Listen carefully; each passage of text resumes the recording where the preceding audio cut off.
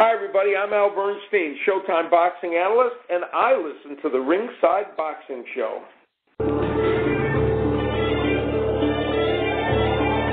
Live from Monterey on California's beautiful Central Coast, this is the Ringside Boxing Show. I'm Dennis Taylor, welcoming you to join me and my expert analysts, Travis Hartman, Rizwan Zahid, and John J. Responti, today and every week for the hottest, sweatiest show on the West Coast. And now, from Studio 1A, it's the Ringside Boxing Show. Hey, welcome to the Ringside Boxing Show on the Grueling 2 Sports Network. I'm Dennis Taylor, and we've got some excellent stuff for you today, a lot to talk about. In the 1940s and 1950s, professional boxing was ruled with an iron fist by some very frightening people, murderers and thugs like Frankie Carbo, who murdered 19 people, and Blinky Palermo, who was a notorious Philadelphia numbers runner, and various other gangsters and weasels. In those days, you had to play ball with them or you weren't likely to get a meaningful fight, let alone a title fight. If you didn't play ball, you might get your skull fractured by somebody with a lead pipe, which is exactly what happened to Ray Arcel, the Hall of Famer who trained Benny Leonard and Ezra Charles and Jim Braddock and Barney Ross, Tony Zale, multiple others during the golden era of the sport. So in a little while, John Responti and I will be talking to Jeffrey Sussman, author of a brand new book called Boxing and the Mob, The Notorious History of the Sweet Science. And if you are a junkie of boxing history or gangster history or both, this is going to be a treat for you. That's coming up shortly. We're also going to hear from Paul McLaughlin, our British correspondent, who's got some more stuff for us from the United Kingdom boxing scene about Anthony Joshua and Joe Joyce, and believe it or not, comeback chatter from Carl Froch. And we'll kick it off with a look at the Canelo-Alvarez-Danny-Jacobs fight and a lot of other stuff from our expert analyst. Travis Hartman is a professional boxer, trainer, and promoter from Osborne, Missouri. He's now living and training in Orlando, Florida. Rizwan Zahid, a boxing journalist from Toronto. And John J. Responti is chief lead writer for MaxBoxing.com and Doghouse Boxing. And John and I are co-authors of Intimate Warfare, The True Story of the Arturo Gatti and Mickey Ward boxing trilogy. So, hey guys, we all waited with great anticipation for the fight between Canelo Alvarez and Daniel Jacobs. Scorecards were very close. Canelo won a unanimous decision, 115-113 twice, and 116-112. But the general consensus seems to be that Jacobs kind of blew an opportunity. Some of the criticisms were that he didn't show the same kind of movement that we saw in the Golovkin fight. He let Canelo control the range. He didn't work the body very much. And he kind of turned it into a dull fight. Jacobs said afterwards that he had trouble finding his rhythm and gave Canelo some credit for that part and also for some defense. And he also said that he needs to consider whether he wants to go up and weight because 160 isn't comfortable for him anymore. So let's find out what you guys saw. Riz, break it down for us. What fight did you see? I saw Canelo have a great start, as he usually does at most fights. This has always been a Canelo strategy. He knows he's always tended to fade later in fights, but he does it in such a way where he builds a solid lead. And even the rounds that he's faded, he strategically pot shots and has improved his defense and his footwork, where he can pot shot and still win a round with expending very minimal energy. Obviously, he can't do that for 12 rounds, but he can do it in the late rounds to still, make sure he's not just giving away every single round. And that's what we saw yesterday. There's at times and flashes where Canelo looked brilliant. His defense was obviously on point, but I really have no idea what Danny Jacobs' strategy was last night. I'm looking at this and I'm seeing he's standing right in front of Canelo, and that's exactly where Canelo wants you to be. He doesn't want you to be boxing and moving. What Austin Trout did, what Lara did, and hell, what probably Golovkin did in a lot of the second fight as well, who was working off the jab. And if you're comparing, the reason people were intrigued by this fight because they thought that Danny Jacobs and what he did against Golovkin would be somewhat similar, in terms of at least Canelo and Golovkin are somewhat similar styles and similar, physical body structures, and Jacobs would, move on his feet and jab and move. And he did that maybe the first round. After that, I really have no idea what his strategy was. He was standing right in front of Canelo, expecting to just jab and ladder right hand, and that made no sense to me. So, I mean, I know it wasn't that long ago, but it seems almost as Danny Jacobs has he really looked his full age last night. Where against Golovkin, even though it was a couple years ago, I saw him move a lot more. And obviously, there's some credit to Canelo for making him miss and do that. But again, I just have no idea what the strategy was. The strategy, Canelo has. If there's one flaw Canelo has, is he's never been great at cutting off the ring. So you make him cut off the ring by boxing and moving your legs. But I don't know. I know it was only 2 years since the Golovkin fight, but I was really disappointed with Danny Jacobs, because even in the last 4 rounds of that fight, with Canelo having a pretty big lead on the scorecards, in round 9, Dan Jacobs landed a massive left hand. And, everyone, obviously Canelo could take a pretty good shot. And we all saw him take that shot. But, Canelo didn't throw another punch for another 30 seconds. He was coming forward to try to, act as if he wasn't hurt or stunned by it. But Danny Jacobs didn't follow up at all. And I don't understand what the strategy was at all for this fight. And even, from that, there's just no urgency. And I think, reading his comments after the fight, he said, well, I thought I did enough to win. Well, we've seen Canelo. I mean, at this point, Canelo is going to get the benefit from every scorecard. That's just, there's three guarantees of life: the death, taxes, and a favorable Canelo scorecard. And I'm not saying he didn't deserve to win last night, but Danny Jacobs probably should have known heading in that he's not going to get a win if a lot of the rounds are close. I mean, that just I think we all would have thought that. But I think we thought though he would at least understand that and fight with the sense of urgency that would allow him to put some of the the rounds that were questionable, leave no doubt in the judge's mind and the viewer's mind that he won those rounds. And he simply didn't do that. The 115-113 I think is very fair of a scorecard. I've seen some as close as a draw, which is, that's just kind of how the fight broke down. Again, we have a recency bias of remembering what rounds, kind of happened, but people kind of forget the first round, the second round. But overall, I was honestly very disappointed with Dan Jacobs, because that fight was there for the taking. I don't think Canelo thought he boxed a beautiful fight or anything like that either. I mean, there was elements and flashes of Canelo's brilliance in the first half of the fight, but in the last half, he was very underwhelming. He was breathing pretty hard, and he had a pretty comfortable lead. And again, Dan Jacobs did nothing to press him and take it away from him. He just, he just kind of went about his business and didn't move his feet much, and it didn't box at all. I don't know. I thought, if this was the performance that he did against Golovkin a couple years ago, that would have been a one-sided fight. But I think we expected the Jacobs who fought against Golovkin, at least in that style, to show up last night, and he simply didn't. And I don't know, he had a very laissez-faire attitude of just saying that, no, I thought I did enough to win. But we all knew that wasn't going to be enough, right?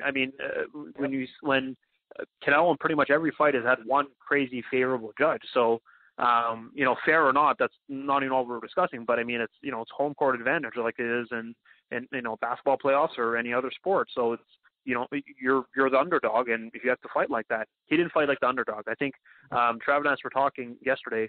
I feel like he almost fought as if he was Canelo and figured he was going to get favorable scores. There was no sense of urgency, and that was disappointing, because Jacobs has never fought that relaxed and laissez-faire before, and it's especially in a fight that was really there for the taking, especially in the last couple of rounds. In the last 3 rounds, you would think the way the fight was going, the way Dan Jacobs landed that left hand, and Canelo not really doing much at all in that 9th, you would think that last 3 rounds Jacobs should have went out there and won all 3 rounds, because I really think he could have. I don't think there was much Canelo had left in the tank to really prevent him from doing that. But Canelo's not a stupid fighter. He understood when to pot shot and move out of the way, and probably, so I think out of those 3 rounds, Canelo won 1, if not maybe 2 of them, and that maybe secured him the fight. Overall, I'd say Canelo did his job, but Danny Jacobs simply didn't, because that fight was there for the taking, and I think that was a very underwhelming, very surprisingly underwhelming performance from Jacobs, because that fight that could have been a W for him for sure. Travis Hartman's joining us from some sun-splashed Florida beach right now. Travis, what could Jacobs have done differently last night to win this fight? Yeah, see, I disagree with Ruiz. I think that Daniel Jacobs fought the best fight that he possibly could fight, because I had it 116-112, which is 8 rounds to 4, but I easily could have seen 7 rounds to 5, which means that was 1 round away from being a draw, and that was with one of the greatest fighters right now in this time frame, which is Canelo Alvarez. I think we all can consider him up there, top 3, top 4 pound for pound. So I think he fought the best fight that he possibly could fight, and I think we saw a different Daniel Jacobs than we saw with Triple G, because Triple G is a different style. Triple G doesn't make you miss like Canelo did. Canelo, to me, his defense, again, the past 2 to 3 years post-Mayweather, Canelo's defense has been phenomenal. He made Daniel Jacobs miss so many times last night that I was just like, wow. I remember there was one exchange with about 4 or 5 punches that Daniel Jacobs let his hands go, and literally every single one of them missed Canelo. So I think Daniel Jacobs was trying, and I think we saw the best Daniel Jacobs. I just think Canelo's that great, guys. His defense was that phenomenal. His offense was – I thought Canelo's offense wasn't what we're used to seeing. I didn't really think he let his hands go as much as normal. But I thought Daniel Jacobs did the best he could, if that makes sense. If he didn't – I thought his game plan was good, and when you come that close, in my mind, he was 1 round away from getting a draw with easily – the best top 5 pound for pound right now, which is Canelo Alvarez. He was 1 round away from getting a draw. So I think that's phenomenal. That's phenomenal because Daniel Jacobs tried. He tried to press. He tried to throw punches, but Canelo's that good. His defense was that good. And to me, that's what was impressive. And that's why I think Canelo won that fight again, was because his defense, the way he was flipping and moving and his timing, it was impressive to me. And like I said, I scored it 8 rounds to 4. I thought Canelo was very impressive, but I easily could have seen a 115-113, which 2 of the judges scored. I thought the judges' scorecards were on point. There was 2 115-113 and 1 116-112, and I scored at 116-112. But everybody on the show knows that I usually do score because I like his style. I like how he fights. He's in and out, makes people miss, and it's kind of underwhelming for most. But for the most part, I do favor Canelo in a lot of fights because of his style. And last night was no different. I think he's that good. He is. I knew he wasn't going to knock out Jacobs because Jacobs was a mammoth. I mean, Jacobs was a light heavyweight last night, guys. He was a light heavyweight. That was 175. He was 173.5 fighting a middleweight in Canelo, and Canelo has moved up from 147 to 154 to middleweight. So he was fighting a light heavyweight out there. So I was happy with the performance last night. I thought it was good. I thought Jacobs did as best as he could. But I just thought Canelo was that much better, and that's why Canelo is Canelo Alvarez, because he fights like that. He's smart, he's intelligent, he's crafty, and he showed us that last night. John, the article, the headline on Max Boxing says it was more of a chess match than a slugfest, which is pretty darn accurate. Golovkin said it was boring with no drama. Canelo said he thought it would be much more entertaining. Did the fight disappoint you? And if so, who gets the blame?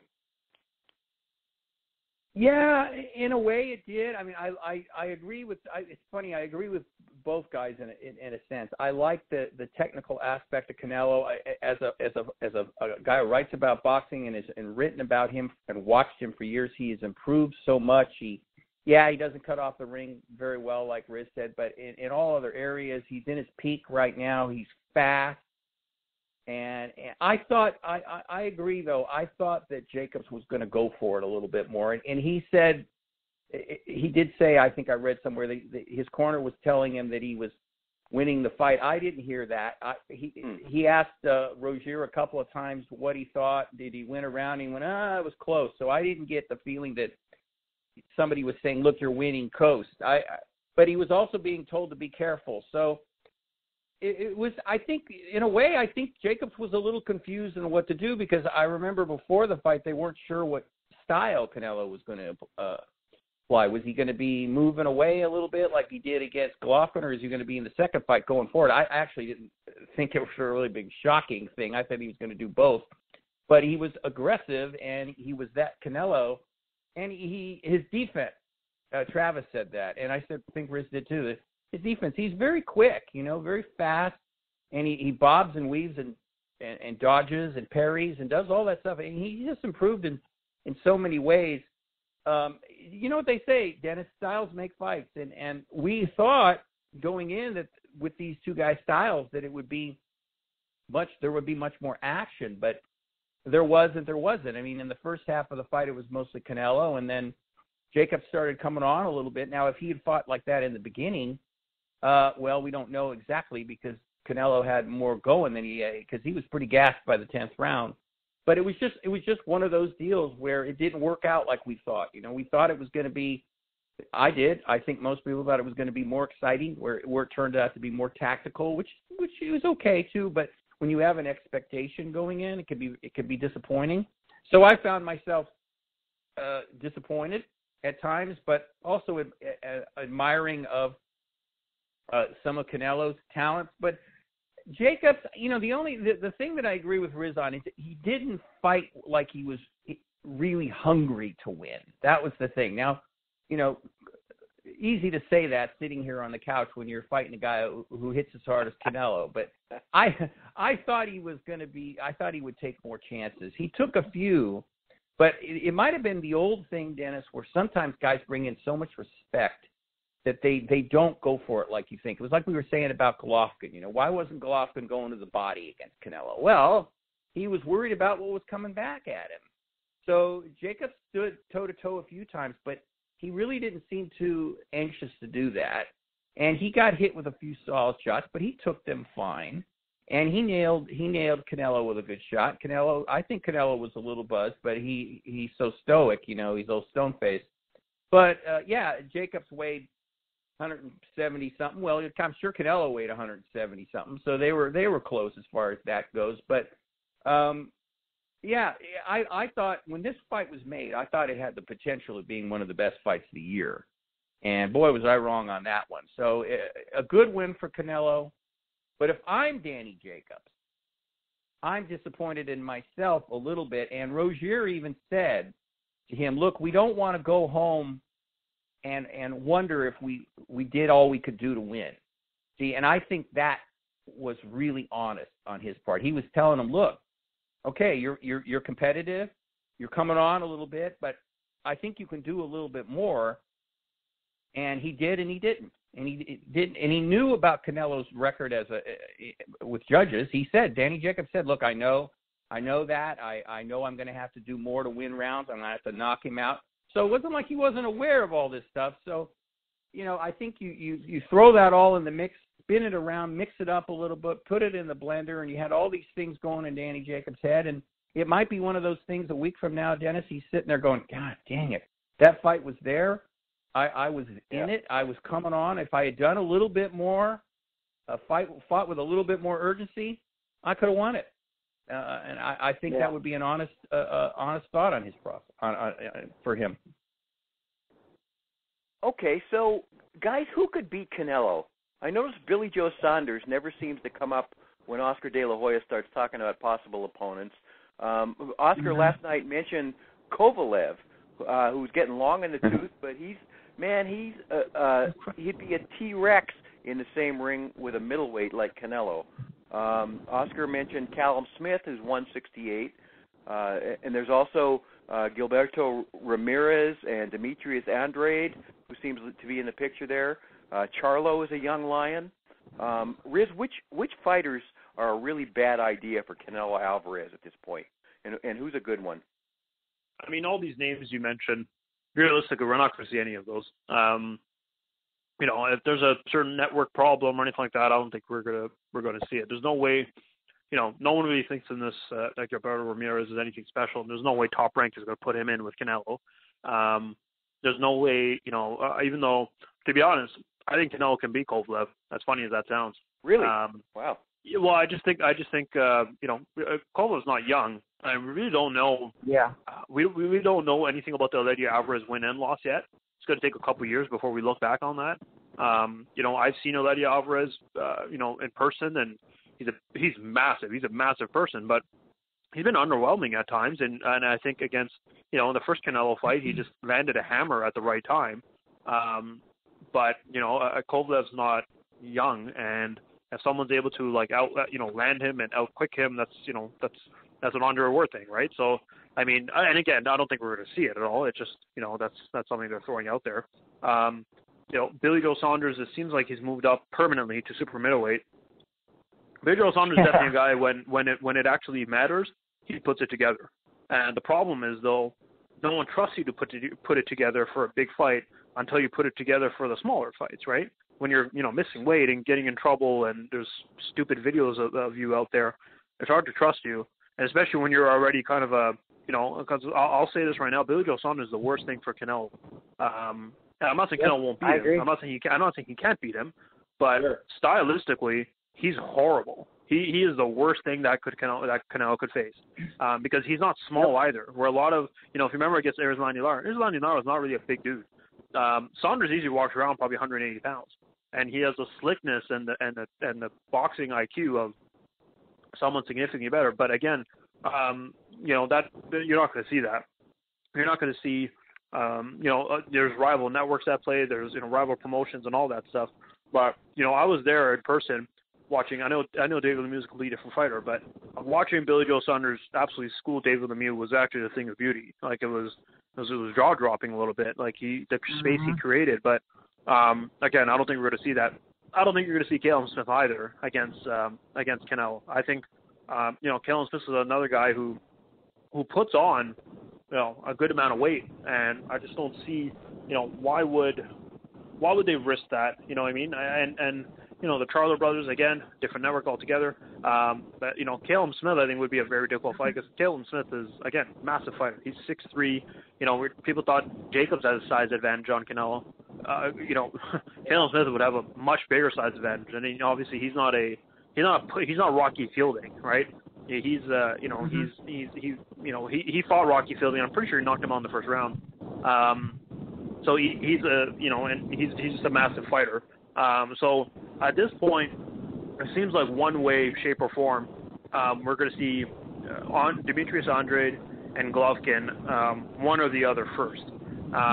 I think if they don't choose Golovkin first, it's going to, even though I don't think, to be honest, I don't think the outcome is going to be in doubt.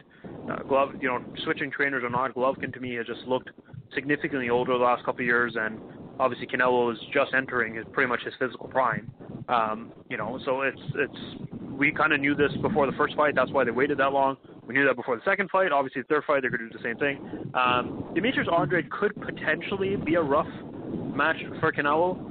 I don't think he's accurate enough or smart enough as a fighter, though. I think he's a great athlete, but I don't think his IQ is the way Billy Joe Saunders is. You got to remember, Demetrius Andrade just moved up to middleweight. Billy Joe Saunders has moved up to super middleweight and has campaigned as super middleweight even before that. So Billy Joe Saunders, with his size and his slick ability, is, I think, much worse than Demetrius Andrade is. Demetrius Andrade, I think that fight would be more similar to the Lara fight. But that being said, if a lot of people had 7-5 last night for Canelo, and we were all saying Jacobs, at least, there's some commonality of us saying that Jacobs didn't fight as well as he could have or should have. Demetrius Andrade could potentially pose a stylistic matchup problem with Canelo, and Travis can probably speak on this a little more. I think when you're used to fighting one style over and over, at least to some extent, like Daniel Jacobs is not the slickest boxer, and obviously there was Golovkin. It's going to be hard to just switch it up and fight a guy who's completely different. But that being said, we talked about Demetrius Andrade before. Man, that guy's a boring fighter. He is a boring fighter who hasn't ever really impressed either, because when we look at slick boxers, we look at them for dominance. And if you're a slick boxer who's winning fights 7-5, 8-4, that's not that impressive either. So I don't know. I wouldn't be surprised if that's the next fight. Canelo should still win because frankly I haven't really ever seen anything from Andrade that I thought was great. But that being said, styles make fights, and maybe that's the thing. When everyone's kind of gunning for you, when people are going to fight a Canelo, I don't think they're going to take that opportunity lightly, and I think they would put it all together. But that being said, that's what I thought about Daniel Jacobs last night, and I hope if Andrade fights Canelo, I won't be disappointed by an effort and a performance. Travis, go for it. You sound like you got a lot to say here. Oh no, I agree. I think Canelo will end up fighting Andrade next, is my opinion, in probably September, and then Cinco de Mayo weekend again. Like this year, he'll fight Triple G. That's my opinion, because I think the biggest fight always happens in May. Mayweather used to fight the biggest fights in May. Now Canelo's kind of taken over that date because he's a Mexican, so I don't think he's going to fight Triple G until next year, to be honest. But there's a name that they really haven't talked about that's been thrown in that mix, and it's a crazy one. It's Errol Spence for Canelo. Whoa. There's been some crazy rumors that Errol Spence has talked about that and has actually wanted to fight Canelo. And if that fight happens, oh my God, it would be awesome. But I pick Canelo. Delicious. But yep. But it is, right, though? It's a fun fight for guys like us because we're like, that's a throwback. That's a guy like Errol Spence just wanting to fight anybody and everybody. And I appreciate that. So that's a crazy name that's kind of been on the low end of the radar, like low-key, but I've heard it. And if that fight ever happens, I mean, that would be massive as well, you know? And that could be a fight that could derail a Crawford versus Errol Spence fight as well. So I want it to happen, but then I don't, and then I'm just like, whatever happens, happens, because that's a delicious fight, like you said, Dennis. Like, I would love to see that fight, Canelo versus an Errol Spence, because, I mean, honestly, Canelo's a middleweight, guys, but we all know that he moved up. I mean, you could tell that everybody that he's been in the ring with since he's been a middleweight, that Canelo has a distinct size disadvantage. He looks a little bit smaller, a little shorter. So I think that if he fought a guy like Errol Spence, I don't think the size advantage would be that huge because Canelo's not a massive middleweight as it is. So it's a fun thought, I guess, but more realistically, I think he's going to fight Andrade. I really do. And Andrade is a slick lefty, and he's very athletic, like Ruiz said, but I don't think he has the intelligence and the ring IQ to beat a Canelo. So I think Canelo would breeze through a guy like Andrade. And I also just don't think that Canelo is going to fight Triple G next because he just came off of a massive fight. I mean, Danny Jacobs, all of us, we all said it. We were like, that's a great fight. I can't believe that Canelo picked to fight him on, his second fight on this huge contract. That's a risky fight. And by all means, last night, all of us said it. You guys said it tonight. Like, he could have won that fight. Daniel Jacobs could have done just a little more to win that fight. I just don't think Canelo let him do a little more is why.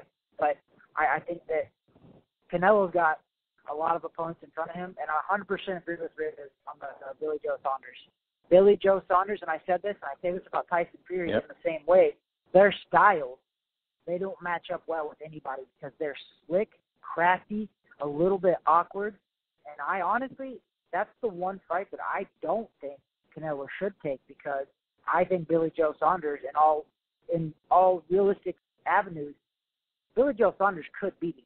If Billy Joe Saunders brings it all together mentally, physically, and everything, and we say that about Tyson Fury as well, if Tyson Fury is mentally and physically prepared, he can beat anybody.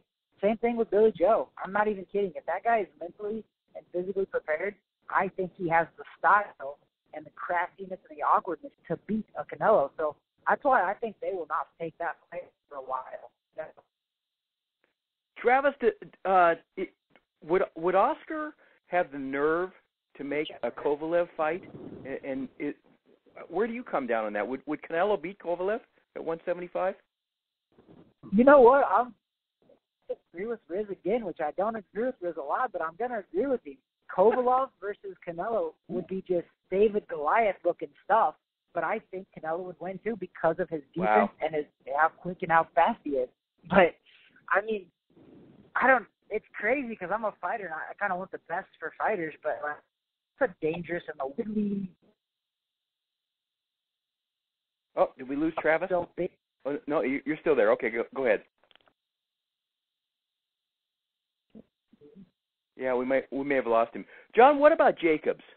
Is this a guy on a downslide, or could he rejuvenate himself at 168, where the opponents are bigger and stronger, but where he also is not going to have the weight loss battle that he seems to be having right now? I think he's on the downside, Dennis. I do. We had discussed coming up to this fight with Canelo that he hadn't looked very impressive in his last few fights, and he was inconsistent. There was something missing in his last few fights, and I think it was just that you just start to go, you're a little over the hill, just a little bit, and that's the thing you notice. Obviously, he wouldn't agree. I mean, he's only 32 years old.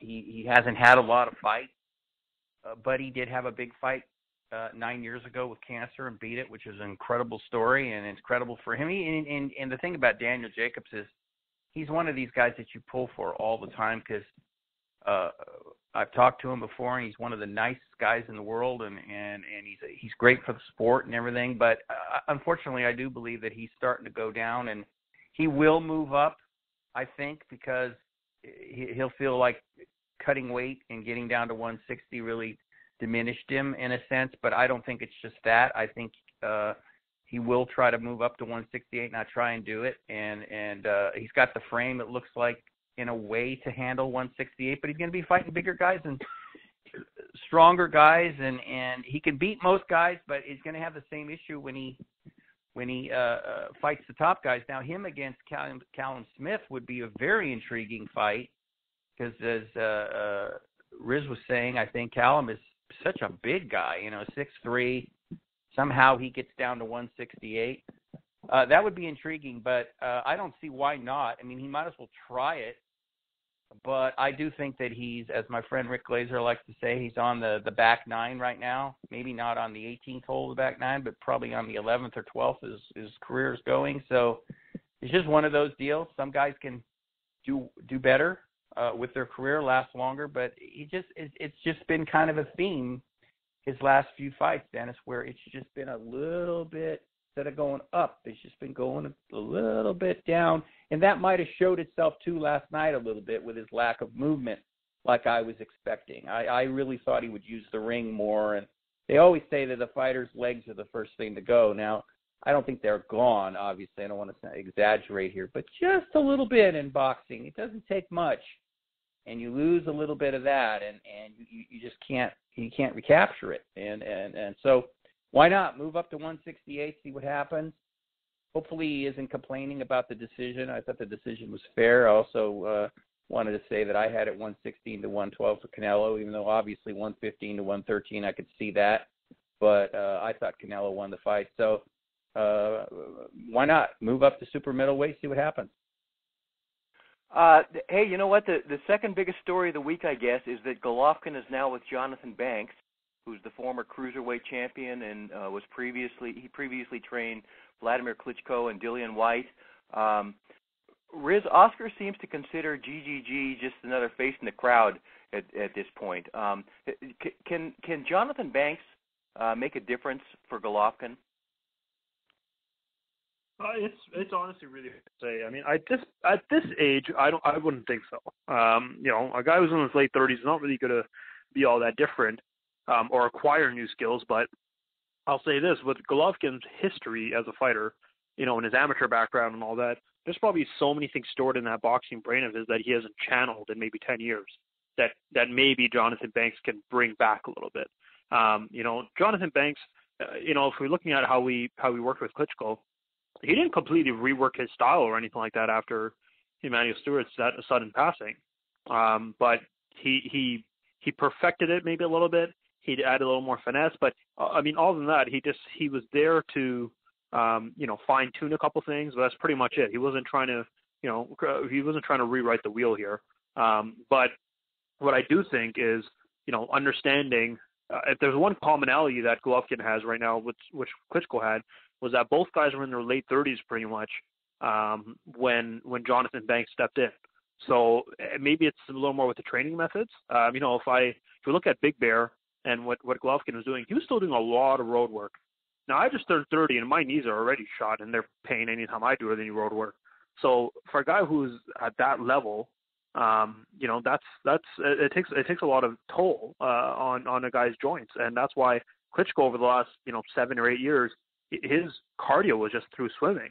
And again, it's that understanding of, obviously Klitschko is not forget a brilliant boxer, but he's a brilliant man. He's a PhD in sports medicine, so he's not your average fighter. But, Jonathan Banks, I think, might do these kind of things to understand longevity of training, because I wonder what Golovkin's training schedule was like in Big Bear. I feel like I never heard of any, easy kind of training in Big Bear, if that makes sense. I think at this point it's more, Golovkin's going to come in shape. He's not a guy who packs on 20 pounds in between fights or anything like that.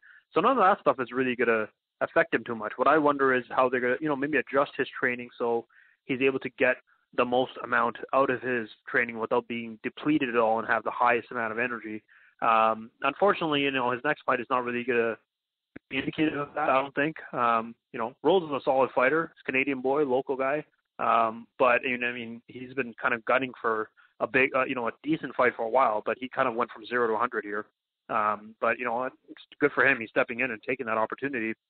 But I don't know. I think, unfortunately, we all know Father Time's undefeated. No matter who your trainer is and all that, it doesn't really make a difference. So unless Golovkin ends up fighting Canelo in September, if he's going to wait another year for that fight to happen, again, it's this strategy of aging a fighter is just ludicrous to me.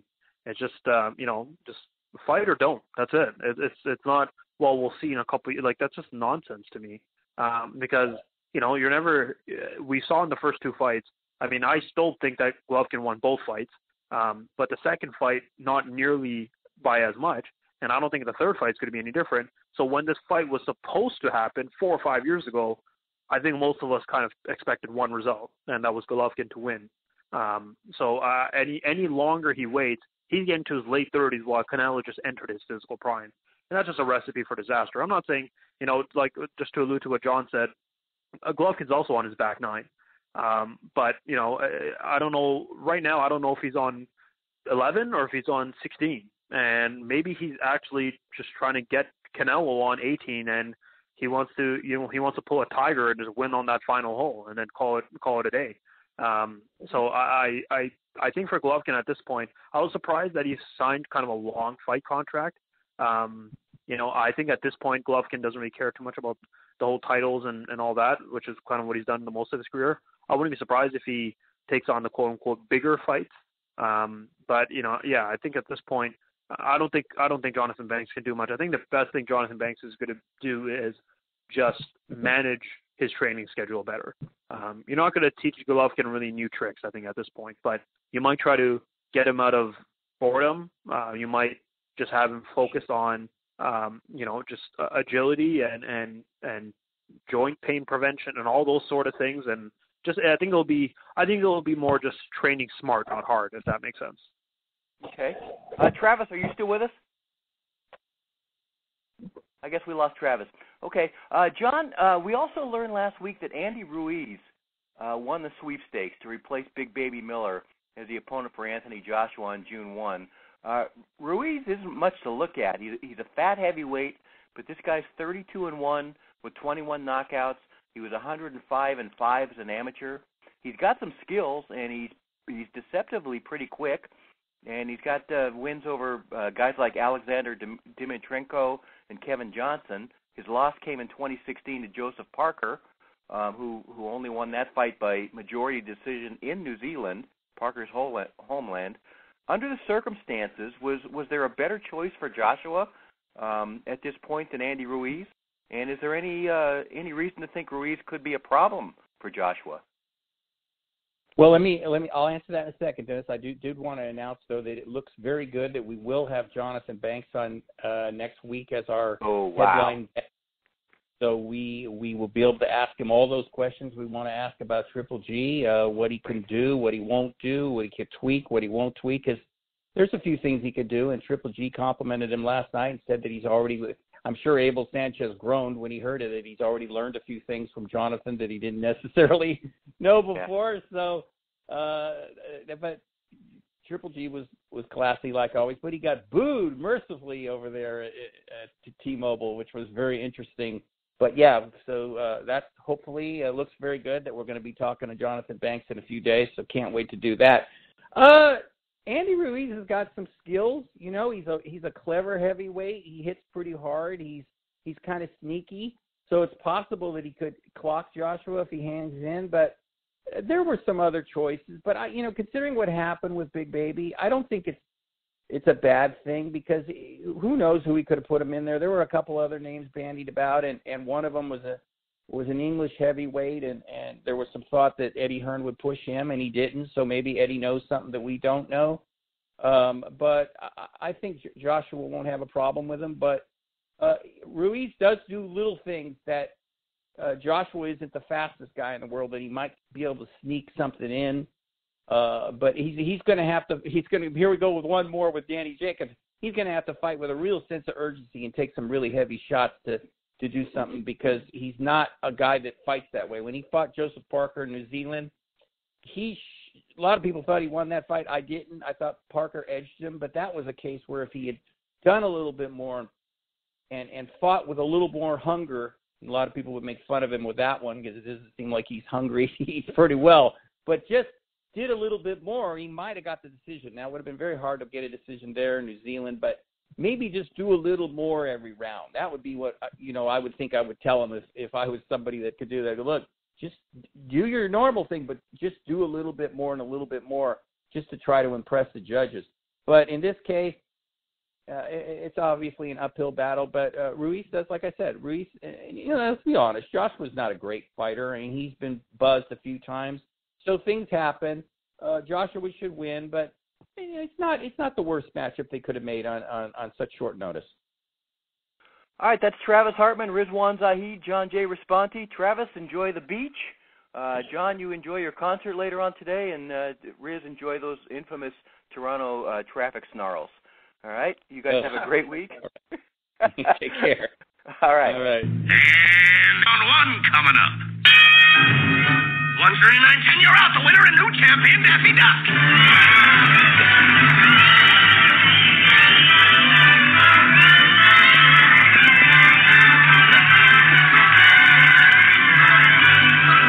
I'm not the one to complain, Mr. Wefferly, but I thought you said no wuff stuff.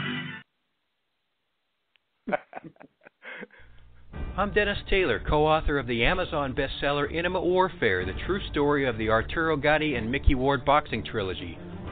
Writing this book was a labor of love for John J. Responti and myself. We enjoyed every minute of the process and considered it a privilege to tell the tale of one of the most electrifying boxing trilogies in the history of this sport. Intimate Warfare traces the collision course of Arturo Gatti and Mickey Ward from their earliest days through their 3 epic fights, as well as the aftermath of this great rivalry, which culminated in one of the greatest friendships in boxing. Intimate Warfare has received a 4.5-star rating from readers and was endorsed by Hall of Famers Harold Letterman and Joe Cortez and 2-time Trainer of the Year Virgil Hunter. Our foreword was written by Ray Boom Boom Mancini, another one of the greatest blood and guts fighters of our time. Get your copy today at Amazon.com.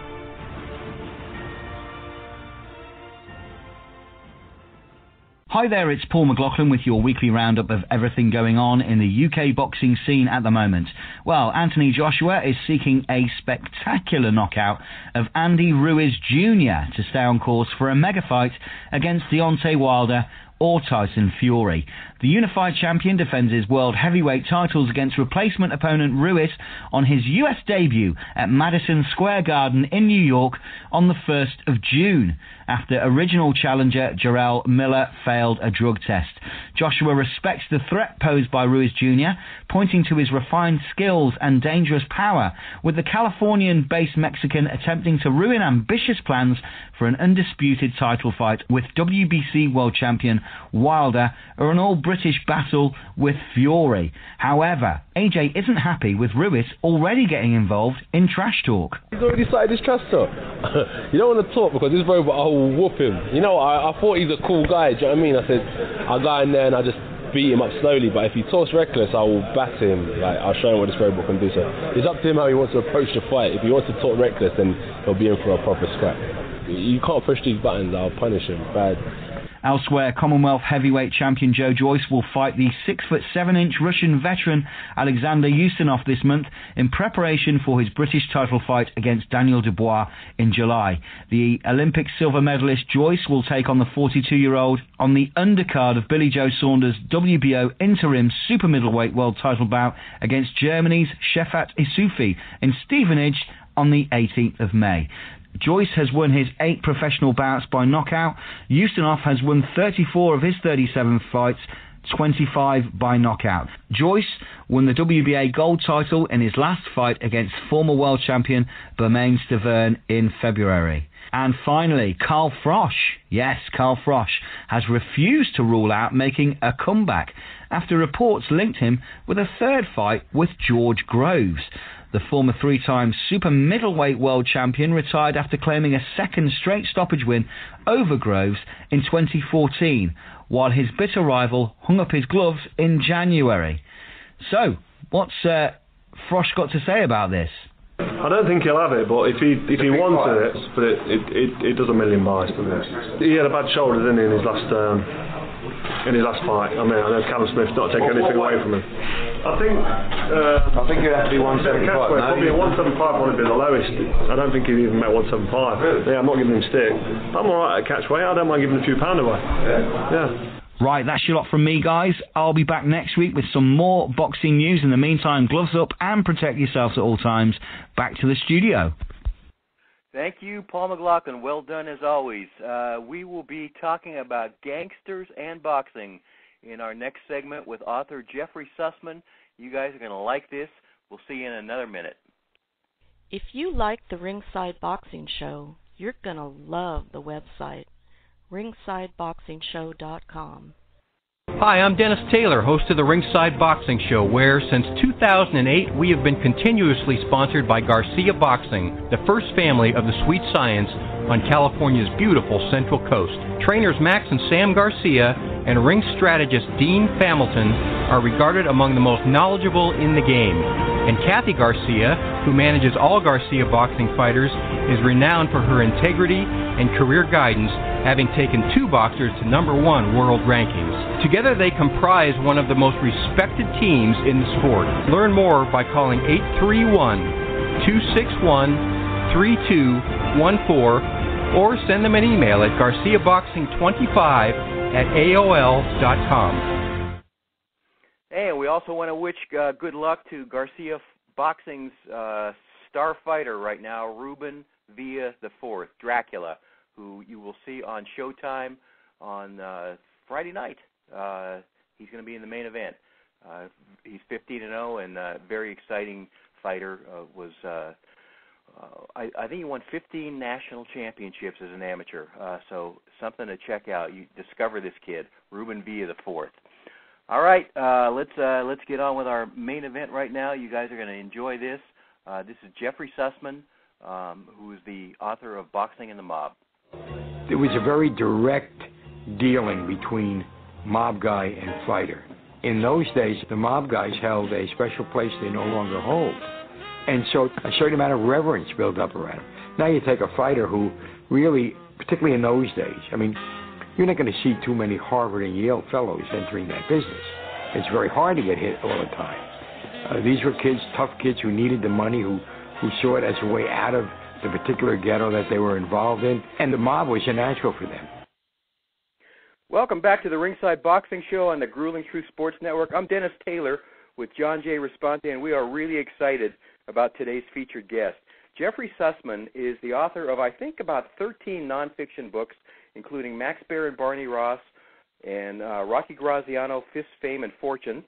He was on our show to talk about that book probably a couple of years ago. His latest work is called Boxing and the Mob, The Notorious History of the Sweet Science, which will be released, I think, Wednesday by Roman and Littlefield. So by the time you hear this, it might even already be out. And that's the same company that published the book that John and I wrote, Intimate Warfare, The True Story of the Arturo Gatti and Mickey Ward Boxing Trilogy. Boxing and the Mob is already getting raves from reviewers who received an advanced copy, and I'm going to give it another one right here. I read it this week, and it is fascinating. It's one of the many things I really loved about it was that Jeffrey Sussman put together a lot of smaller individual biographies and weaved together stories of a whole bunch of badass gangsters and snakes and quite literally Damon Runyon characters. And Jeffrey, you put them all together in a really seamless narrative that's a whole bunch of fun to read. And if you happen to be a junkie of true stories about seedy underworld thugs and nasty, greedy, heartless, sociopathic bastard grifters, as I am and as John is, people are going to love this book. So congrats, you've done it again. How you been, man? I've been very well, thank you, and I appreciate the fine words you just said about my book. Well, it's a real pleasure. I second that, Jeffrey. I got to read a lot of your book too, and it's excellent. Super Thank you. job. And, you know, as authors ourselves, we're always curious about why a topic was chosen, but you explain a little bit about that in the intro to the book. Tell our audience about your great-uncle Irving. Yeah, I met him only once when I was 13 years old. My father introduced me to him, and he handed me a wad of money, which I was surprised about getting from him. And I never saw him again. But afterwards, I asked my father about him, and he said that during the Depression, my father's family was rather poor during the Depression, and Irving had made a ton of money as a bootlegger during Prohibition and had a big estate in upstate New York next to the governor's mansion.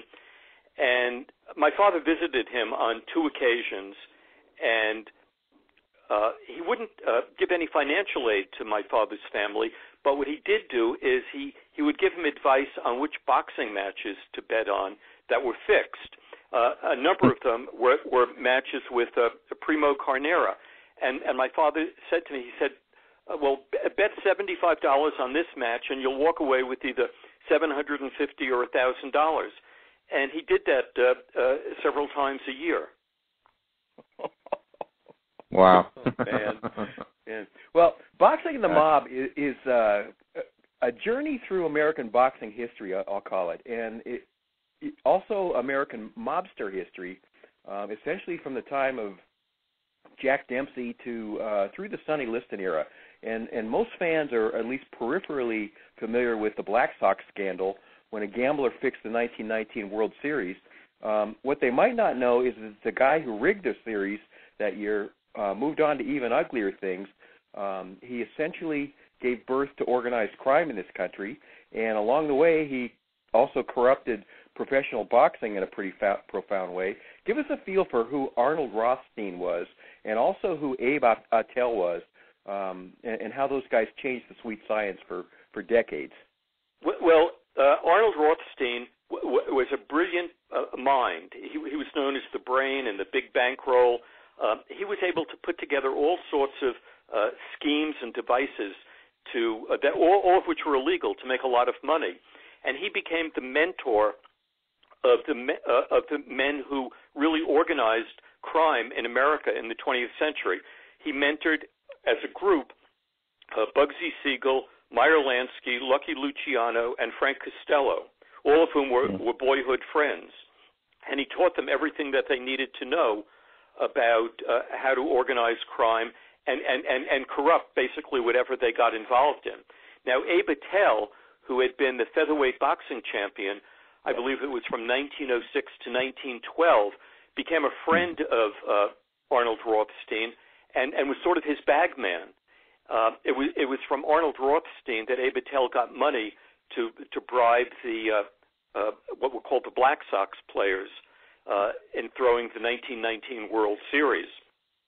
But then after that event, especially because of all the negative publicity they got, Abe Attell and Arnold Rothstein realized it would be a lot easier to corrupt boxing and fix a boxing match than a baseball game, because there were just a lot fewer players that you had to bribe and depend upon. Interesting.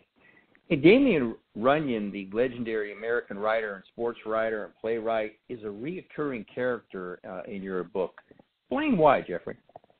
Well, Damon Runyon loved the underworld. He loved these characters, and he got very involved as a friend of first Arnold Rothstein. He was a friend of Abe Attell. He knew all these gangsters from the 1920s and the 1930s, and his the famous play Guys and Dolls, which he was responsible for, is based on all of these real life gangster characters.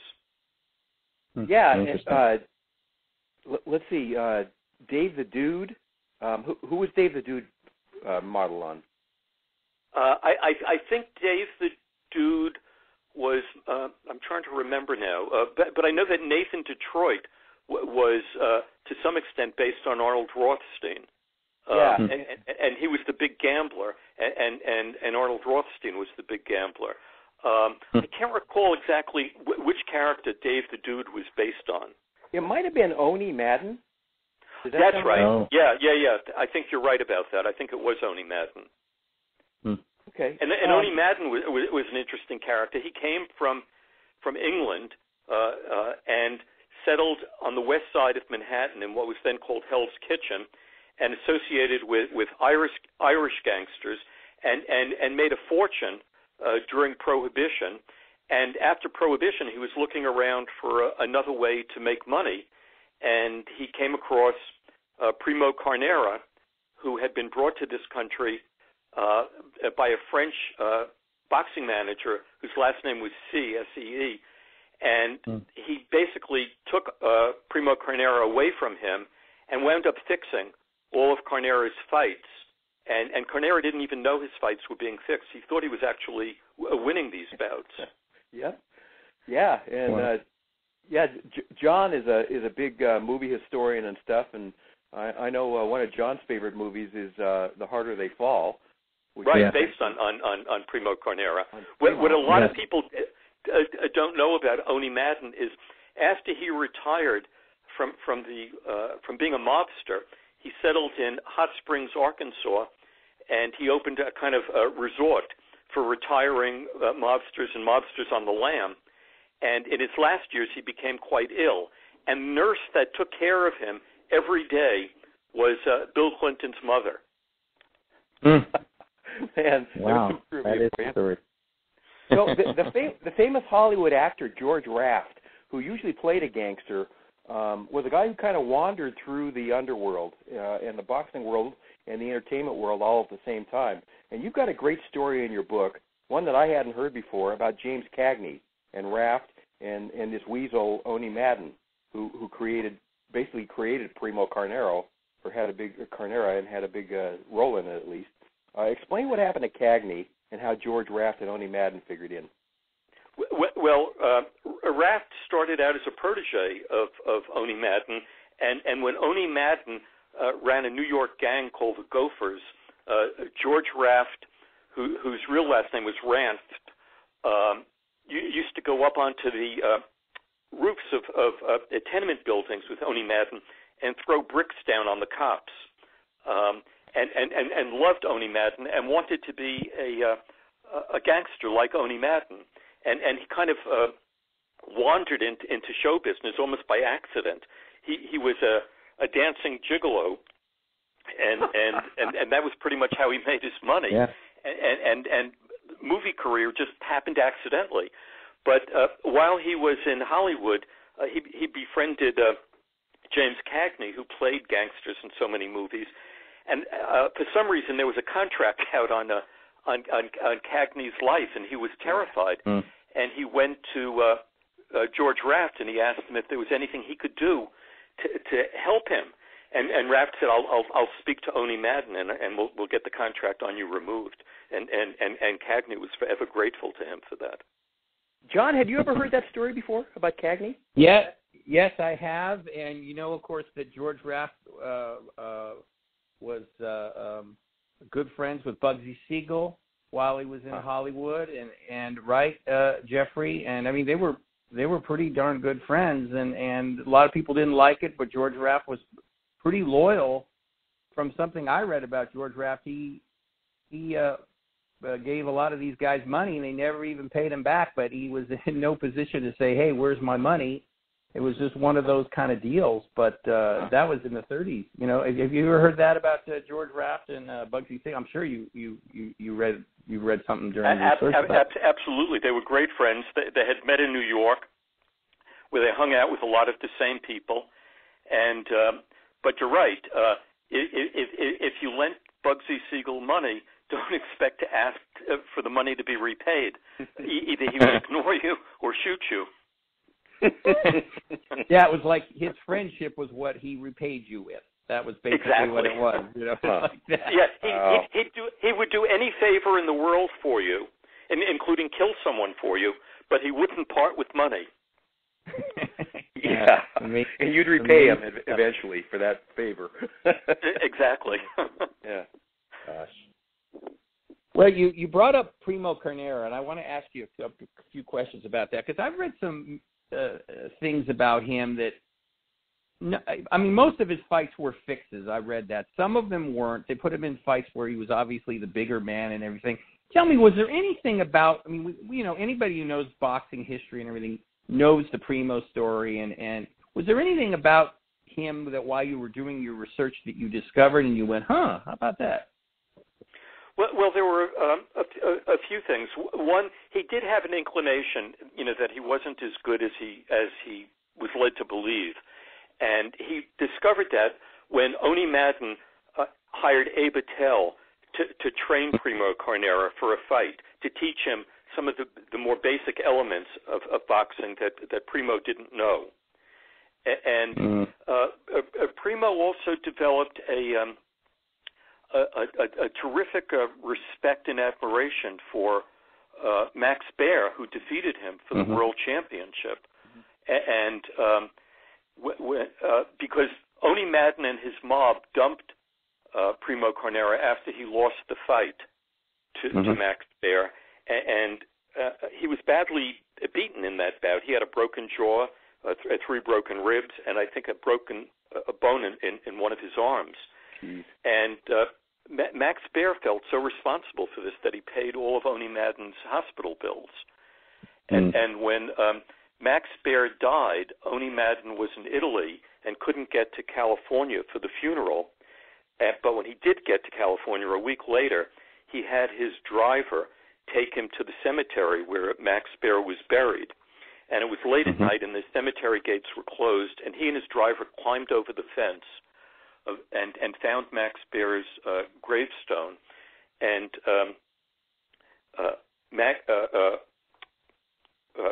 Primo knelt down and crossed himself and said a prayer. And when he got up, he said to his driver that Max Baer was the best friend that he ever had in boxing. Oh, wow. Wow, that's incredible. That doesn't surprise me about Max Baer because he had a big heart. And that was the thing Primo showed. You know this better than anyone, Jeffrey. I mean, man, Max Baer kept knocking him down, but he kept getting up. Yeah. So you can say a lot about him, but he had a big heart and his big body. He had a big heart, and he had a lot of courage. And also, Max Baer was the one who arranged for Primo to have a wrestling career after Oni Madden and his thugs stole all of his money. Wow. Great guy. Do you think that's the scene the scene that's in Requiem for a Heavyweight right at the end? Is that based on Primo also? Refresh my memory about that last scene. Anthony Quinn's boxing career is over, and Mickey Rooney and Jackie Gleason get him into wrestling, and it's actually a really sad scene at the end. It's embarrassing for Anthony Quinn, which I guess Primo kind of thrived in that. He made a lot of money as a wrestler. Primo loved it. I mean, in the movie, you're right. He does seem deeply embarrassed by having to put on this act of being a wrestler, but it appealed to Primo because before Primo became a boxer, he was a circus strongman, and he used to perform acts in a circus that he enjoyed doing, and wrestling reminded him of that. Okay. Wow. Okay, let's talk about Mike Jacobs, who, again, if you know boxing history and you know about the people that were running things in those days, he was a very interesting kind of not the nicest guy in the world, and nobody got a meaningful fight in boxing unless they went through Mike Jacobs, and you played by his rules. Who was Mike Jacobs? Give us a little background on that guy. Well, Mike Jacobs was probably the most unlikable guy in boxing. A couple of years ago, when I was giving a talk about my Max Baer Barney Ross book, Mike Jacobs' niece came to hear me, and afterwards she said to me, none of his relatives liked him. They all disliked him. They thought he was a miserable person. Well, which I found very amusing. But he was a guy who came out of real dire poverty. He was very clever at putting together deals.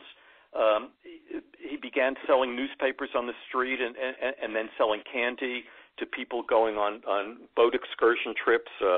He worked himself up and was promoting events at Madison Square Garden, and eventually got himself into boxing promotions.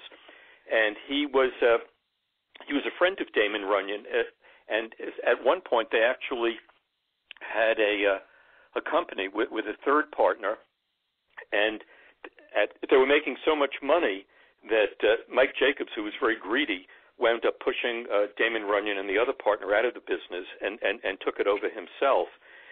And he made a deal also with Madison Square Garden and Joe Louis that he would get 10% of all of Joe Louis's earnings as long as Joe Louis remained the heavyweight champion.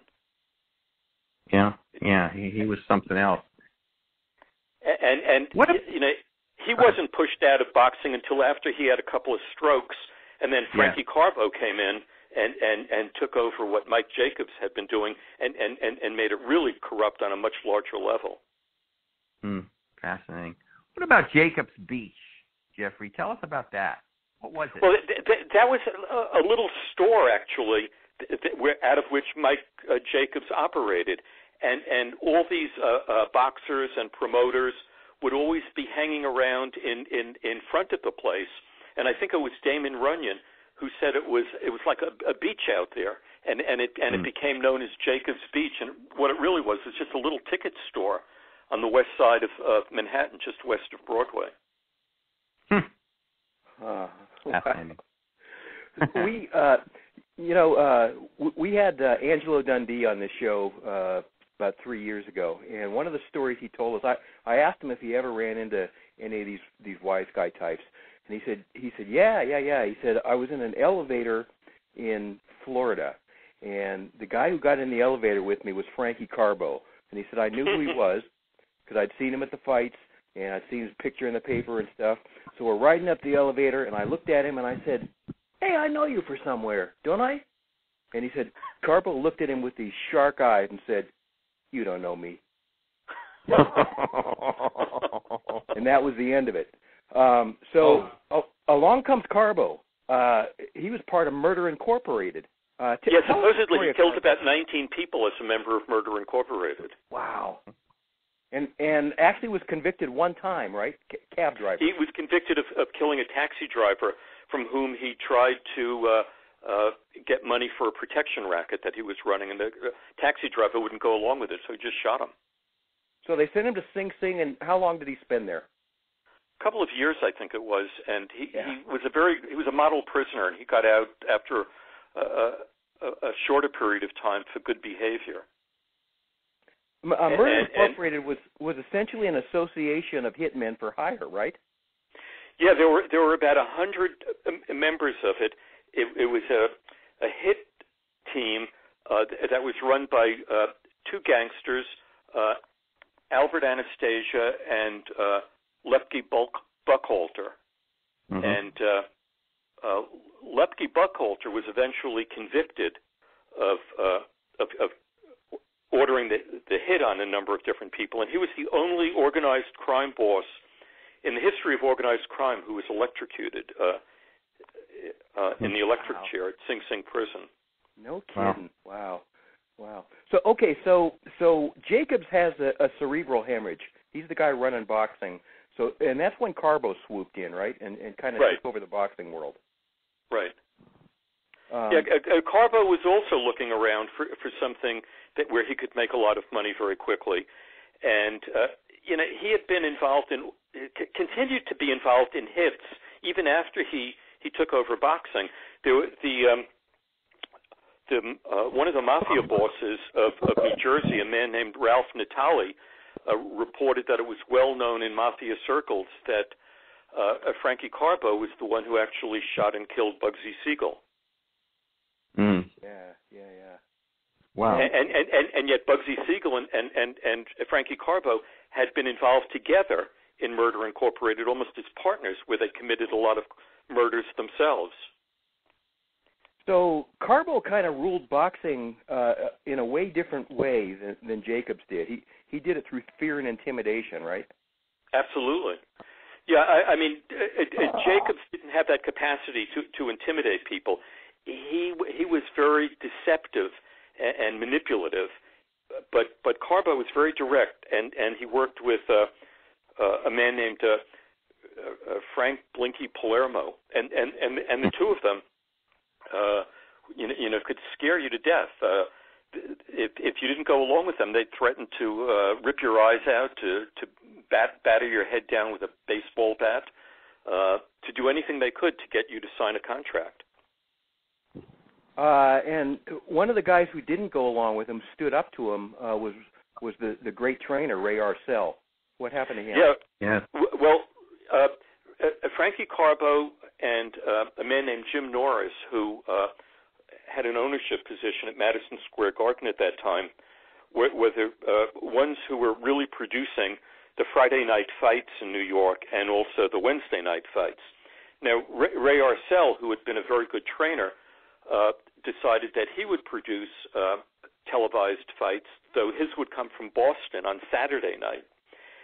And Frankie Carbo's minions went to Ray Arcel and said, "You can't do this, you've got to stop." And he refused to do it, refused to go along with them, and then they threatened to kill him. And he didn't believe it. He just kept doing it. And then one night on his way to the Boston Arena to see one of his fighters, a guy came up behind him with a lead pipe wrapped in a newspaper and hit him over the head and fractured his skull. And he almost died. He was in the hospital for several weeks, but he got the message. And he quit boxing for, I think it was 17 or 18 years, until Roberto Duran's manager begged him to become Roberto Duran's trainer. And he did that without getting paid. He didn't want to get paid. Wow. He did it because he just wanted to get back in the game. And I might be backing up a few years too, but something similar happened to Benny Leonard, right? Well, Benny Leonard lost all of his money in the Depression, and had to go back to fighting. And he was really kind of old and washed up by then. And he had been a great fighter before then, and took a lot of terrible beatings. But then, to make money, he also had to become a referee. And and I think it was in 1947 or so, around then, that while refereeing a boxing match in Queens, New York, he dropped dead in the ring of a heart attack. Exactly. Yeah. Okay. Yeah. One of the most infamous fixed fights, and we all saw it depicted in Raging Bull, was when Jake LaMotta took a really less convincing dive against Billy Fox. Right. It was something he did to set himself up for a world title shot that had been out of reach to him previously because of this culture where the mob ran everything. Tell the story of LaMotta versus Fox. Well, everyone thought that Jake LaMotta should have been the middleweight boxing champion. He was one of the toughest ring opponents around. And but if you wanted to get a title fight at Madison Square Garden, you had to sign on with Frankie Carbo and Frank Palermo, and he didn't want to do that. He knew a lot of mob guys, and he associated with a lot of mob guys, but he knew that if he signed on with them, that they would own him, and he didn't want to be owned by anybody. He wanted to be his own person. And he continued fighting, and he fought out of New York and club fights and all over the place, but they wouldn't give him a title bout. And finally, he got so disgusted that he agreed with Frankie Carbo to take a dive in a fight with Billy Fox. And Frankie Carbo said, "Look, you want to make a lot of money on this fight? Bet against yourself. Bet for Billy Fox." And he did. I can't remember if it was $100,000. I think that he bet. And he really cleaned up on that. But then he had to have 4 or 5 additional fights before Carbo would give him a shot at the title. And then he fought Marcel Cerdan and won that fight and became the middleweight champ. But he was not a nice guy. I recently was speaking to Rocky Graziano's daughter, and she told me that Jake would often come and visit them, and her mother couldn't stand Jake. She just thought he was a lousy human being and didn't want to have anything to do with him. But her father, Rocky Graziano, loved Jake. They had been friends since they met in reform school when they were teenagers. And often Jake was looking for opportunities to make money, and since Rocky was having a very successful career in television, he often got Jake parts in movies and on TV programs, for which Jake was very grateful. Wow. Hey, Jeffrey, since you read that book about Rocky Graziano and you know a little bit about Jake LaMotta, too, I got to ask you, they almost fought once, and I think an injury canceled that one. If they had ever fought each other, Jake LaMotta and Rocky Graziano, who do you think would have won? I think Jake would have. But I think it would have been really close. It would have been very difficult, I think for, not so much for Jake, but I think it would have been very difficult for Rocky to fight Jake because he liked him so much. And there were a couple of cases where Rocky went easy on other opponents whom he liked. I mean, he would win, but he wouldn't go all out and try to kill them the way he did in some of his bouts. Yeah. That one would have been bloody, though. Oh, baby. Yeah, well, sure. Yeah. Well, you mentioned this guy a little bit, and I want to talk a little bit more about. I want you to talk a little bit about him. The infamous Blinky Palermo, another charming associate of Frankie Carbo. Tell us a little bit more about Blinky. How did he know? How I forgot now, or I forget, but he was associated with Frankie Carbo, obviously. But how did he weasel his way into and become like Carbo's right-hand man?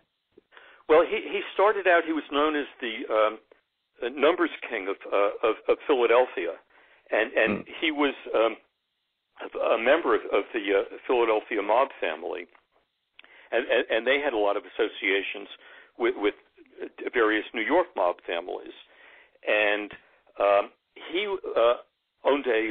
also owned a boxing gym, I believe, in Philadelphia, and he owned some boxers, and he wanted those boxers to go on and become champs as well and have title fights. And it was just a thing where these two guys' interests coalesced, and they found that they could benefit each other. And also because Frankie Carbo had a criminal record, he couldn't be licensed in New York as a manager, and he needed front people to manage for him. And initially, Palermo was able to do that. And then there was another guy from Pennsylvania named Jaime the Mink Wallman, his name was, who was also a manager. And it's very interesting. I had a friend a number of years ago. He's a retired stockbroker, and he and his brother were the managers of an up-and-coming middleweight in the 1980s. And they had a small training camp in Pennsylvania, and their fighter was sparring with an opponent there. And one day, Frank Palermo and Jaime Wallman arrived at the training camp, and they said to them, in effect, he's no longer your fighter, he's our fighter. And with a few threats, they took the fighter away from him. Palermo was a little guy, right? He was only a little over 5 feet tall. Was he? Yeah, he was maybe 5'2", but he was a menace. Was he a leg breaker? Was he a killer? Was he anything like that? Yeah. He had a very violent temper. He couldn't control it, and you know, he was like a mad dog in a way. So you know, a mad dog can be a small little dog, but it can still take quite a bite out of your leg. The Joe Pesci character. Yeah, look at Joe Pesci, right? Yeah. About the same size, yeah. Yeah. You know, I thought of this question when Dennis and I were talking about what to ask you, and I know that I think I remember that Frankie Carbo was involved with Johnny Saxon in the late 40s and 50s. He one of them, I'm not sure which one of them, stole his contract away, and and set up Saxon for some of his fights with Carmen Basilio and things like that. But this is a kind of a hard one, but I'm curious, with all your research and all you know about boxing, Jeffrey, if you could give like a ballpark figure of how many fights you think Carbo and Palermo were able to fix in the 40s and 50s. Gee, I would just be taking a guess, but I would guess, somewhere around 30 fights. Okay. And Frankie Palermo owned the contract on Saxton. That's right. Yeah, and they pretty much discarded him after he lost the third fight to Basilio, and his life was just terrible. Awful. And these guys didn't awful. care. Yeah, and these guys didn't care, right? It was just like discarded him. Yeah, you saw that with Primo Carnera and Saxton and others, and Billy Fox. As soon as these guys could no longer turn a buck for them, they became useless and they were discarded. Wow. They were thrown away like a used tissue. Yeah. This is the Ringside Boxing Show from Monterey, California. I'm Dennis Taylor with John J. Risponti. We're talking to Jeffrey Sussman, whose brand new book is Boxing and the Mob, The Notorious History of the Sweet Science. So John and I have a mutual friend, Carl Sigmund, who hung out at the Olympic for a while when he lived in L.A., and he gave me this little snapshot of ringside, and sitting right on the ring apron is Mickey Cohen. What about Mickey Cohen and Bugsy Siegel? How involved were they in boxing underworld? Well, Mickey Cohen started out as a boxer in Chicago, right. And eventually he had to leave Chicago because his criminality was catching up with him. And when Bugsy Siegel was sent out to Los Angeles to run the racing wire and gambling out there, he needed an assistant, in effect. And Mickey Cohen, who was a terrific thug, appealed to Bugsy Siegel, and when Bugsy Siegel needed someone threatened or needed someone to take care of something for him, he called on Mickey Cohen to do it. Mickey Cohen supposedly threatened the life of Jack Dragna, who was head of the mob in Los Angeles before Bugsy Siegel got there. Jeez. So Jeffrey, you're a New York native. As a younger person, how aware were you of wise guy mafia underworld people in that city? Were those guys intimidating thugs in your day when you were growing up? Were they local bad boy celebrities? Were they envied for their wealth and power and pretty women and respect they evoked because they were feared? Or were they just reviled? I think all of that is true. Other than meeting my father's uncle Irving, my other encounter with a gangster who was very powerful at the time.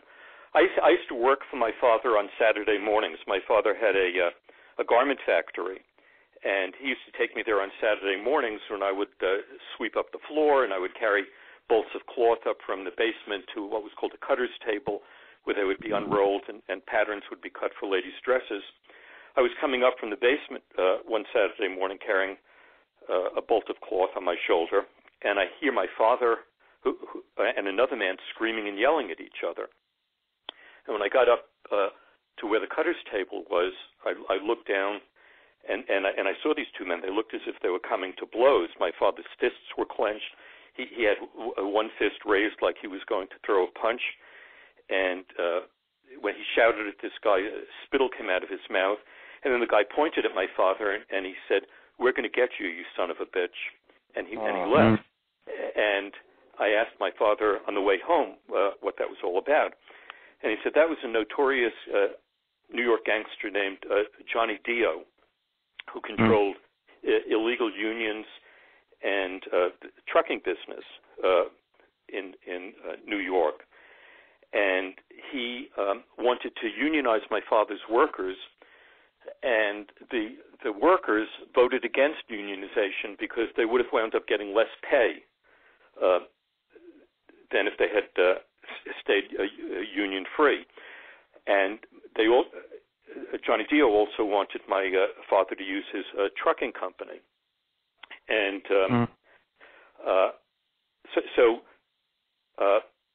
about a week later, my parents had taken me out for dinner to celebrate my birthday. And when we got home later that evening, our home had been broken into, and everything in the kitchen was smashed. You know, they emptied the refrigerator and they threw fruit against the wall, and they poured out containers of milk, and the place looked like a mess.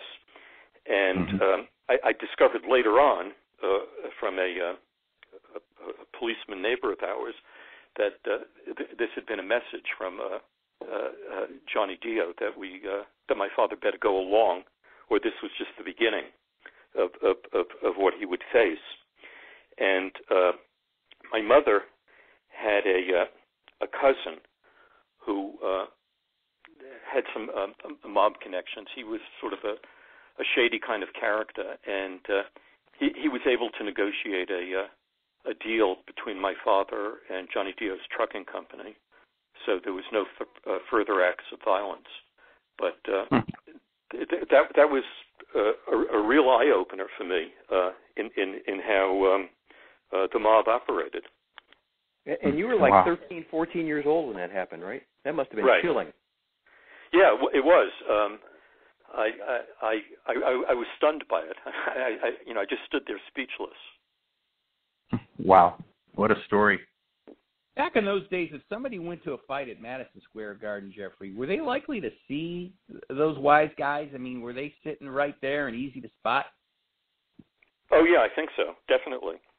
You know, I was talking about 4 weeks ago to Jerry Cooney, and he liked my book very much, and he said, boxing and the mob, the two always went together. You know, they were always interchangeable, especially in New York. Yeah. Wow. Sonny Liston was always viewed as a mob-connected fighter. Both of his losses to Ali, the former Cassius Clay, were viewed as suspicious. The first one because of the liniment-type substance that Clay somehow got into his eyes, especially the second fight, the Phantom Punch fight, with the shady knockout. What's your opinion of the level of the mob's influence on Sonny Liston, and what do you think happened in the Phantom Punch fight? I think that Sonny Liston was controlled by the mob ever since he was a late teenager, 18 and 19 years old. That was his life. In the first fight, I think he was prepared to take a dive, but he did seriously injure his arm because it was examined afterwards, and they discovered that he had bled into the muscles in his upper arm and in his forearm, and that's why he really couldn't move it. In the second fight, the one with the Phantom Punch, a gangster from Ohio named John Vitale, who owned a piece of Sonny Liston, told a friend, "Don't bother going up to Lewiston to see the fight because it'll be over before you get there." And a gambler in Las Vegas named Ash Resnick, who was a friend of Sonny Liston and also owned a piece of Sonny Liston, when a friend of his said that he wanted to fly up to Lewiston, Maine to see the fight, Ash Resnick said almost the same thing that John Vitale said. He just said, the fight will be over in the first round. It's not worth your going there. Wow. And you know, when Ollie was standing over Sonny Liston, who was rolling around on the canvas before he finally lay down flat on his back, he looked over at Sonny Liston and he said, "Get up, sucker. No one's going to believe this. No one's going to believe it."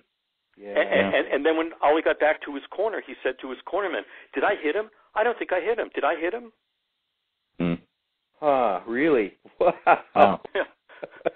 Great stuff. So, you know, I don't think Ollie was in on any of this, but he was furious that it made him look like a fool. Yeah. Our late great friend Don Chargan, the legendary promoter, was one of those people who testified about the mob's influence on the sport, and he told us that it was really a frightening experience.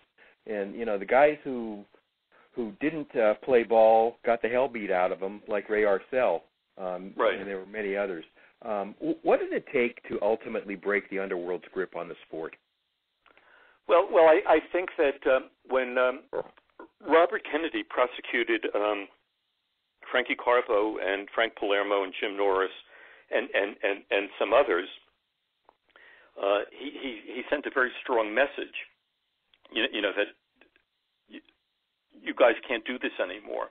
We're going to be watching you very carefully, and I think it changed the way that the mob thought of themselves as possibly being interested in boxing.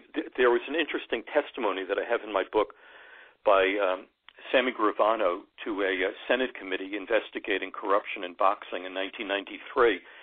And he said that if the mob were to get involved in boxing again, they would wind up probably owning the manager, and the fighter would never even know that his manager was owned by the mob. And they would build up a fighter by making sure that he had opponents that he could easily beat. And then when it came time to getting him ranked, let's say, as a contender, they would go to one of the sanctioning bodies and pay them to rank their man as a number one contender.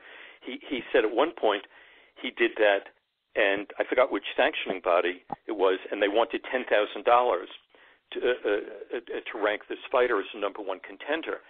And when Sammy Gravano mentioned John Gotti's name, the sanctioning body said, "Well, as a courtesy, we'll lower the fee to $5,000." And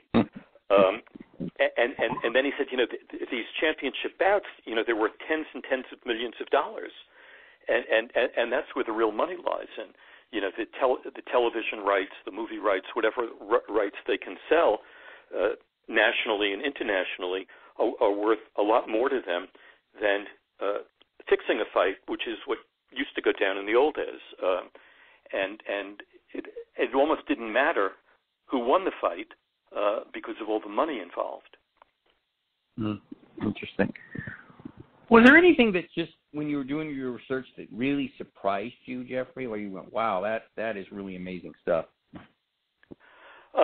It surprised me that some people were treated so badly. There were a number of fighters who were really good fighters, who were forced to lose, and then their careers ended, and they didn't get anything. They were abandoned. There was a fighter who beat Rocky Graziano twice in the 1940s. His name was Steve Riggio, and you would have thought he would have gone on to have a great career, and instead he wound up as a taxi driver after he had these wins against Rocky Graziano. And his sons, by the way, are the ones who own and operate the Barnes & Noble bookstores. Wow, really? Yeah. And then there was another fighter named Henry Green, who beat Rocky twice and then lost the third time, and he claimed that he was forced to lose the third time, that he better lose or else. And that was the fight. Wasn't that the fight where he got stopped in like the 10th round or something like that? Rocky stopped him in the 10th round. Harold Green, right? I think that was the one. Yeah. That's it. Yeah. And then, go ahead. I'm sorry. I said go ahead. Oh, and then there was a guy named Harry Haft, and they're making a movie about him right now.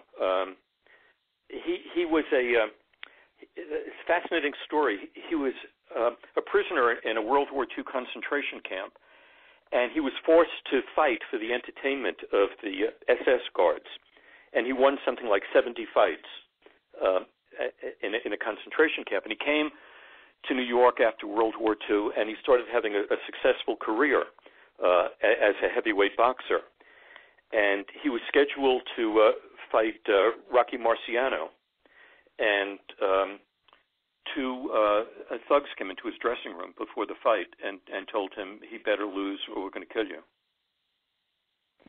and he lost, and that was the end of his fight career. How much of that kind of thing, if any, obviously the mob is receded back into the shadows in a sense, but do you suspect that they could be involved in some of the some part of boxing even today? Sure. Yeah. Really. But I think it'll be hidden. It'll be very circumspect. Right. They certainly don't want anyone shining a spotlight on them. Yeah, exactly. That's what I mean when I said they've gone back in the shadows. They would be involved in the money aspect, right? In some shadowy way. Is that what you're thinking? Yeah, I mean, that's what attracts the mob is the money. It's not the sport so much, but it's also interesting to see how many different mob guys started out as boxers. Yeah, and how many of them liked boxing? I mean, I know Al Capone really liked boxing, and he was somewhat kind of friends with Jack Dempsey. And he was a very good friend of Barney Ross. He helped to begin Barney Ross's career as a young man. He hired a trainer for him and made sure that all the tickets for the fight were sold, and that Barney Ross got a portion of that. That's right. That was in your book. Yeah, that was interesting stuff. Yeah. Who in this rogues gallery was Bobby Kennedy able to send to prison? Frankie Carbo went to prison for 25 years, and Frank Palermo for 15 years. Okay. Wow. How much did you enjoy researching this book? It must have been a lot of fun. Really. I loved doing it. It was fascinating reading this, and what was also fascinating was reading the FBI files on Frankie Carbo and Frank Palermo. I mean, they were enormous, and the number of crimes that they were suspected of it was staggering. Gosh. And what's also interesting is to read the FBI file on the last Ali fight. The FBI also said that last fight was fixed, the one with the phantom punch. Really? Yeah. There you go. Yeah, that would be interesting stuff. Wow. Well, I always like to ask a writer what the next project is. Man, I think if I were you, I'd never, I don't think there's ever been a great movie made about Carbo and Palermo and Jacobs and all these guys in a boxing context. Has there? Not that I'm aware of. No. Yeah, might be a screenplay for you, man. If you know anyone who's interested, let me know. Okay. I'd love to write it. We'll keep our ears open. If you want to produce it, I'll write it. All right. We're on it. Yeah, John and I are just rolling in dough. We'll be executive producers. Yeah, right. You know how this bestseller author stuff works out. Exactly. Gosh. So, all right, John, got anything else? No, not really. I did think of something just real quickly. I wanted to add something about my dad. You were talking about the mob, and my family was very involved in a way. When you were telling that incredible story about your father, my dad also knew of the mob very well. And the thing that he told me that was really fascinating was they noticed two things immediately about the mob: their shoes and their cars. And, we're talking about very, very poor kids, and they were so fascinated by that. And then later on, when my dad was a little older, something happened that was a little more violent, and that brought him to the reality of the situation, which sounds like exactly what you experienced with your father. Right. Yes, it's amazing what they will do in order to accomplish their goals. Exactly, ruthless. Absolutely ruthless. Were you a big fan of the Sopranos and Goodfellas and all that kind of stuff? Yes, I was. Years ago, I had a friend who is deceased now. He was a doctor, and I learned a lot of fascinating things from him. His father was a professional gambler who controlled gambling in New York for the gangster Frank Costello. And Frank Costello was my friend's godfather when he was growing up. And this friend of mine had an opportunity to go into the mob, and he chose not to. It wasn't for him, and he eventually became a doctor. but he told me that two interesting stories that were like scenes out of a movie. When he was in high school, his father and Frank Costello showed up one day after class in this big, very expensive Cadillac, and they took him up to Saratoga, where the races take place every year, and which is a tremendous mob hangout. And they gave him $2,000 or $3,000 to bet as he liked on the horses, and he said that was fascinating. And the other experience he had was that when he graduated from high school, he wanted to take his date to the prom, and then he wanted to take her out to the Copacabana nightclub, which was a mob-owned nightclub. It was owned, in fact, by Frank Costello. And he called Frank Costello and asked him if he could have a reservation for that night at the Copacabana. And Frank arranged it. He got a table right in front of the stage that night, and dinner and drinks were on the house for him. And he got to hear a young Frank Sinatra performing that night at the Copacabana. So those are the two stories that he told me that I found fascinating about. Amazing. Yeah. Man, there had to be perks to knowing a guy like Frank Costello, but at the same time, I wonder how much mental baggage it is. Go through life realizing that your godfather is probably burning in hell right now. What was also interesting for him is because his father controlled gambling in New York for Frank Costello, his father became very good friends with Abe Attell, and he told me that his father took him to Abe Attell's funeral when I think Abe Attell was 72 years old when he died. Wow. Wow. Incredible stuff. Man, you chose a fascinating topic that is an important part of the history of the sport that we all love.